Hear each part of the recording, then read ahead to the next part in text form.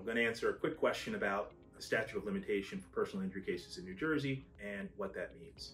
So you don't have forever to file a lawsuit against someone who causes your injury. You actually only have 2 years in New Jersey.